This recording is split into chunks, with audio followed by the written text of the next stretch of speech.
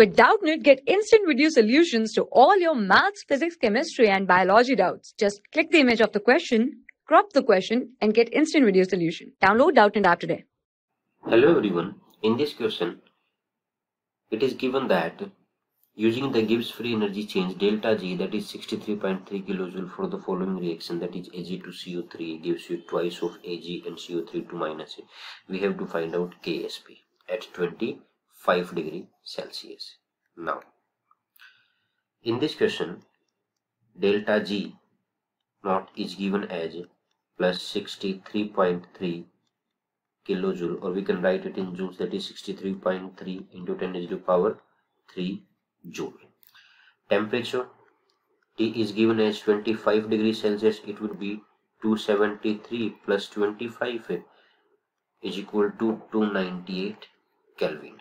Now we know the relation that Gibbs free energy delta G naught is always equal to minus 2.303 RT log of K equilibrium. Here K equilibrium would be the Ksp of Ag2CO3. From here we can write down the log of K equilibrium, or I can write Ksp. It would be delta G divided by minus 2.303 RT. When we put up the values, we will get here log of Ksp. Delta G is 63.3 into 1000 divided by 2.303. R is universal gas constant 8.314 and temperature is 298 Kelvin.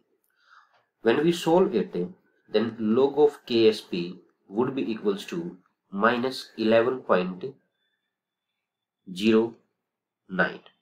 This is the log of Ksp. Now, what we can do, we can write the Ksp from here. It will be equal to 10 raised to power minus 11.9, or I can write it 10 raised to power minus 12 multiplied by 10 raised to power minus plus 0. It will be 11.09, then it will be 0.91. Okay, total sum will be equals to 11.9. Now 10 raised to power 0.91 will give approximate equal to 8. So Ksp can be written 8 into 10 raised to power minus 12. This would be the answers. So in option we will see the second option represent the correct answer. Thank you so much.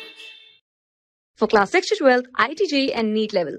Trusted by more than 5 crore students. Download Doubtnut app today.